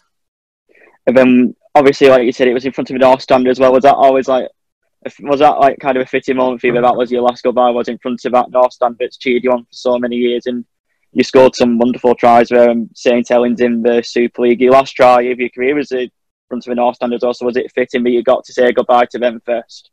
Yeah, of course it was. Yeah, because like I said, being a Lee lad, obviously I've been at the old ground when I was watching Lee, but I've been a Lee lad all my life watching Lee, and you know, I've been so proud to play from debut for Lee and come back and played as well. And you know, especially LSV with that crowd, it was a nice way to finish. You know, in front of them guys to say thank you for all the support they've certainly given me, and you know, this town through hard times and good times. They've been there, and I said the crowd throughout the year for a team that, you know, that probably nobody give us a chance. And I don't think the fans were expecting anything, to be honest. They were just kind of like, we're just glad we've got a league team all year. And, you know, I think just showed by the commitment, and the lads wanted to play in Lee shirts. They were fantastic all year. And, yeah, it was a nice way to say thank you and goodbye, especially, you know, in front of all them. And then it was the end of season's awards due, and you had another special award given to you by the club for your services to Rugby League, which was presented as a bit of a surprise to you by your old mate Chris Hill. That must have been a nice feeling as well, seeing someone like Chris come over and helping the Lee team give a good proper farewell to you. Yeah. It was real nice touch off Duss. You know, he's brilliant like John. He's always like looking to recognise when players have done things, even like during the season, like whether it's like somebody's 1,000 points or the 100th career appearance or 200th or, you know, 100th try. He's very good like getting past players in and giving awards out, or whether it just be a little plaque with a picture on it. He's brilliant, man. I think it goes a long way, that. And yeah, the surprise of the awards night, you know, weren't expecting nothing, because, you know, I'm not. That's a bit what I'm like. You know, I don't expect nothing, to be honest. And I didn't even know Chris was coming, and he just said, "Are you there tonight?" I said, "Yeah." He said, "Oh, I'm going to." So I thought I'd just been invited to come and have a few beers, whatever. And yeah, then I got the award, and it was a pretty emotional lump in the throat to say when I got the award off him. And, you know, a good friend of mine now, a close family friend, Chris, you know, travelled with him a few years at Warrington, and, you know, watch him. It was nice to see Chris, you know, give that to me, because I've watched Chris develop into a world-class front rower, you know, and captain his club and play for his country, you know. So yeah, it was really, really nice of Chris, and, you know, a good friend as well. And then, so obviously you went back into the coaching side, and you took on your strength and conditioning role full time. But pre-season, obviously a bit different from playing. You must have had itchy feet throughout all the pre-season and probably through the first couple of games of the season as well. Oh yeah, killed me. Honestly, killed me. Whether, you know, you speak to some players and they're like, "Yeah, I can't, not missing it whatsoever." I'll be honest, I was missing it. Even missing the train aspect. You know, I enjoyed it with all the lads, but like when my job was done, they're all over to Duffs and Jay and Ando doing the team stuff and the rugby. I'm kind of like, felt like redundant at the side watching, and it was tough to watch the lads go through all the rugby stuff together, and then first few like friendlies and first few games of the season on that sideline, sending messages on it were we're driving me mad. I had to contain myself, but we're getting easier each week, but by no means it was easy. You know, I am missing it.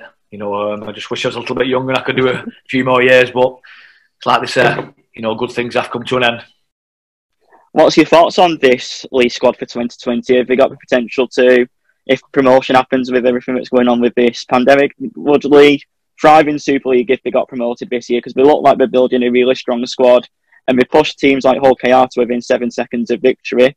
Shows that they have got the quality about them this year.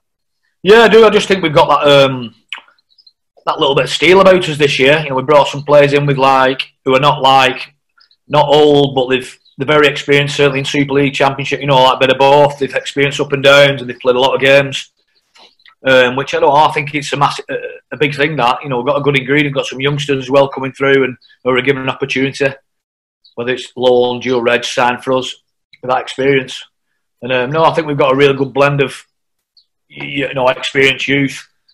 And again, I don't know, I thought we were not lost a game in Championship to the start, convincing, but I still think we had a few more gears in us to go up. So, no, I think all the signs were there for a real strong year, to play a Super League team with 12 men for 20 minutes of that game. And, to be probably felt a little bit hard done by at the end.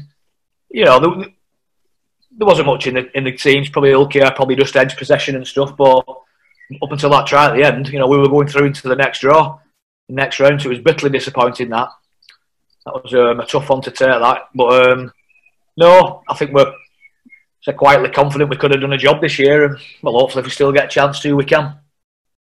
I mean, you mentioned the disappointment of that game then, but does it show the character of the squad that they played on the half of the second half, basically, with a man down due to sin bins, and still managed to be leading up until the last 7 seconds and defending like they did do? Do you think that showed how much of a tight group this group is this year?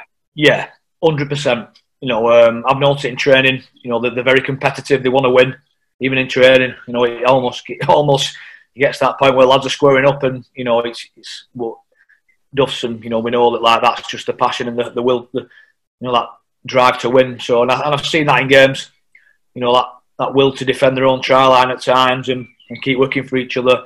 I think it's a special trait to have that when you've got that togetherness and that will to, everybody wants to win, but like that will to really not lose and defend, and defend again and do it again. And I thought for periods of that game where we didn't have a lot of ball, we defended and we looked tired, but then we got through it and we looked strong towards the end, to be honest. It was Ulkia who were hanging on and so obviously got a chance later on and they took it. That's that little bit of quality in Super League, when you're playing against quality opposition week in, week out. And, and even though Ulkia at the time, they were raving how many injuries they had, but they still had internationals in the team like your Sean Kenny Doles and, your Kane Lynette on the other sense, two NRL who weren't just NRL, they were good NRL players then, quality, throw that in with like your Quinlans and, a few others who were playing, they still had a good strong squad.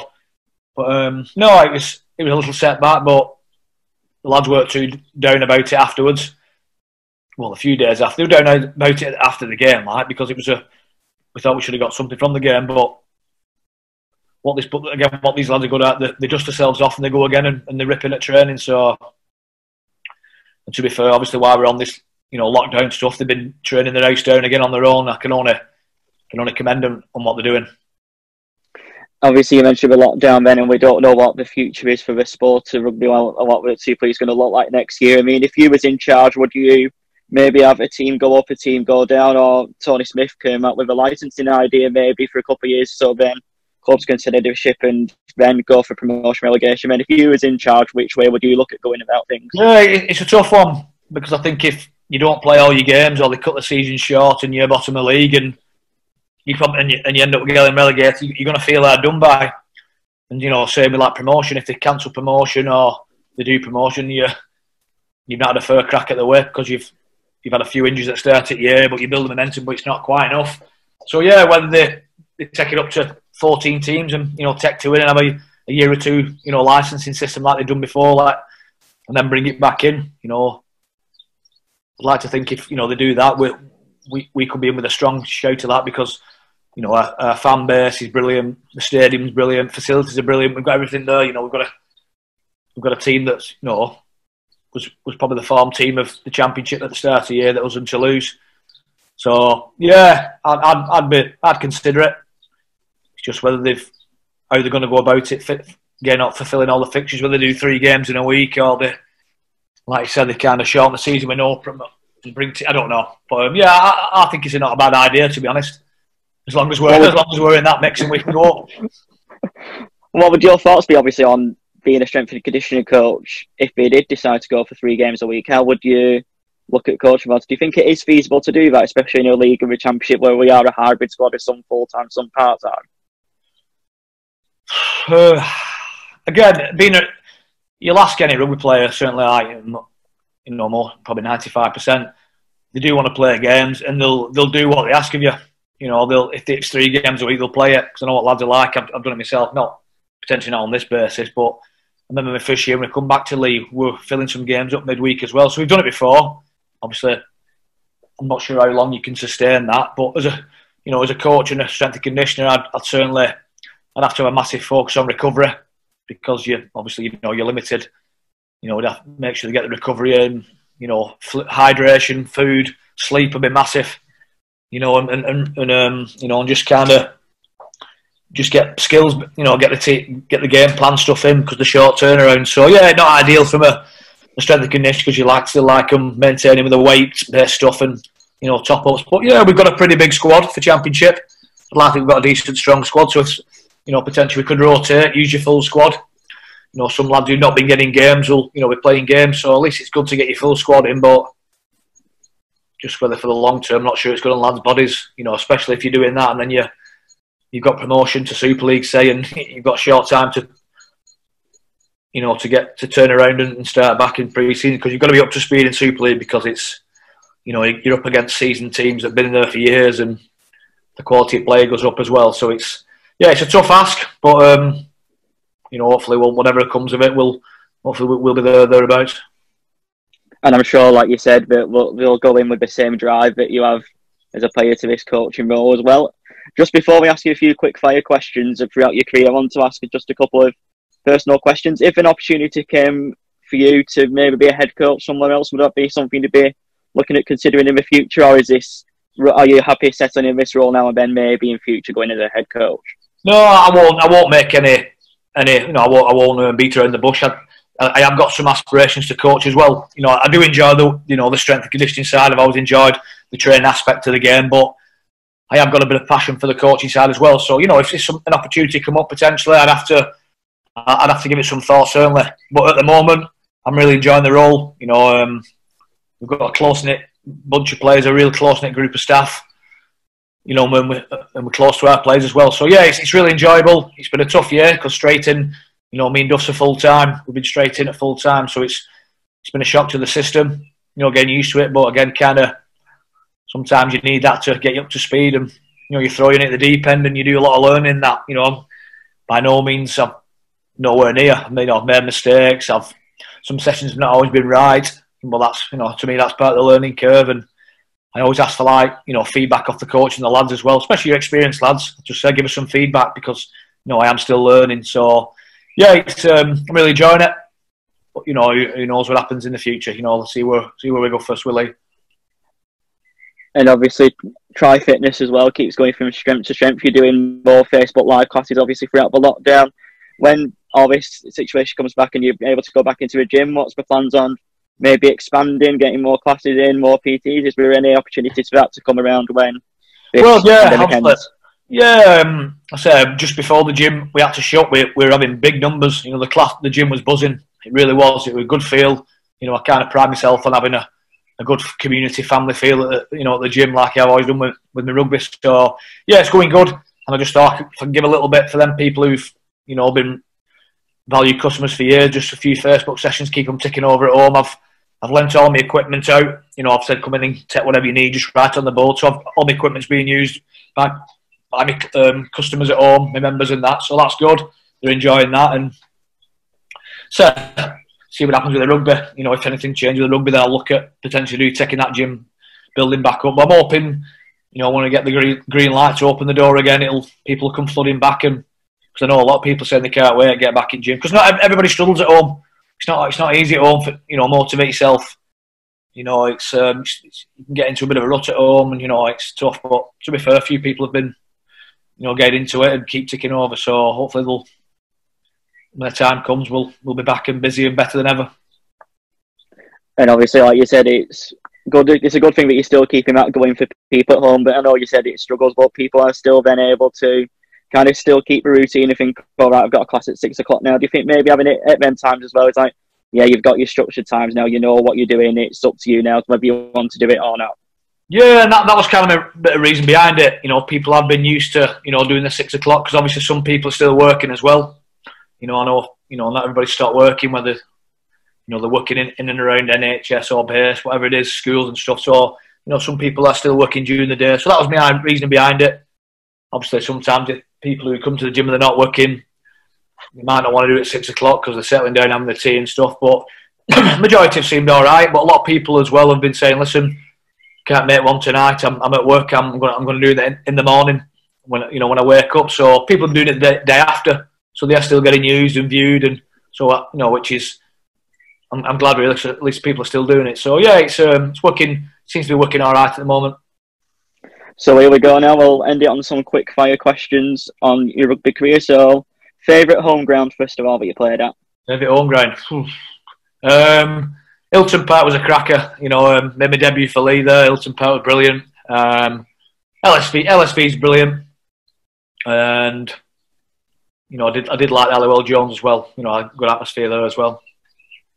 Favourite coach that you played under?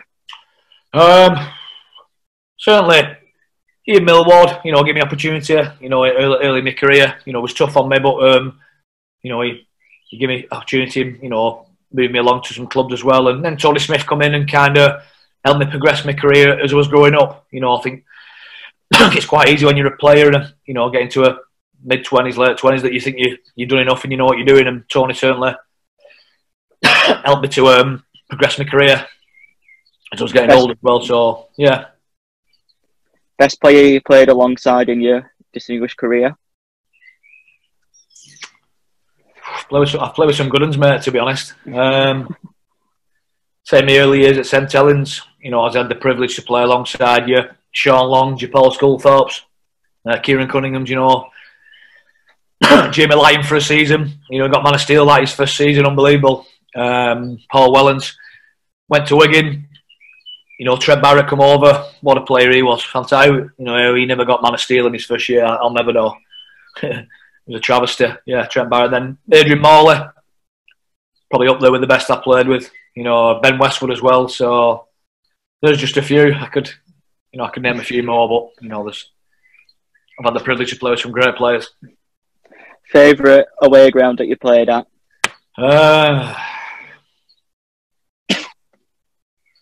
I used to like playing Headingley at Leeds. Used to be rocking Friday nights. Bradford as well, when Bradford were a big force in Super League. That used to be a brilliant ground as well. Two great grounds, great atmospheres, always good games there. Wigan as well. It was a brilliant home ground for me as well for 3 years, and I used to like going playing there as well. So Wigan's in between as well. Most memorable try of your career?